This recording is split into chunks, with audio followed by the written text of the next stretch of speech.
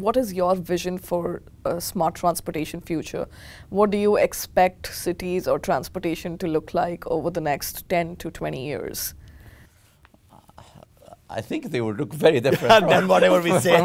Very different from from what we have right now. But I think it would have to be an incremental process. Like infrastructure is something that takes very long time to transform. So I think we're beginning to see signs of the introduction of more intelligence and more automation into the system. But this has been going on for a long time. I mean, before we called it smart transportation, it was an intelligent vehicle highway system and then intelligent transportation systems. And then now we're getting into the area of connected and automated vehicles. So it's an evolution.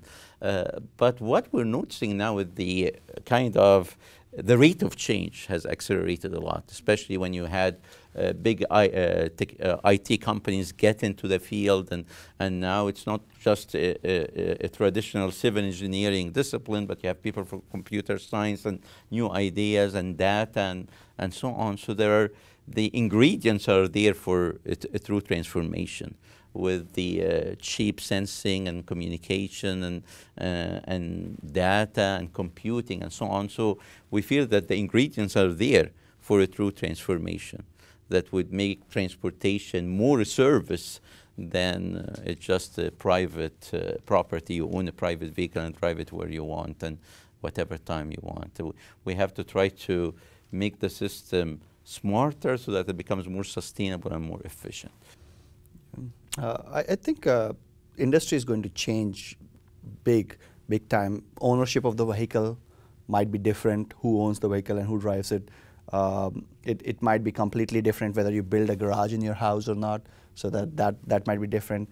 How you travel long distance with things like, there are several companies which are doing these fast trains which can take you intercontinental within 60 minutes or so.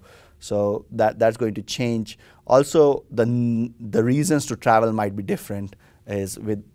People used to say that if you do video conferencing, you would be traveling less because now you can talk to people. But what it did was it increased your market space. So now you are traveling to more international locations because now you have ability to talk to them on a regular interval.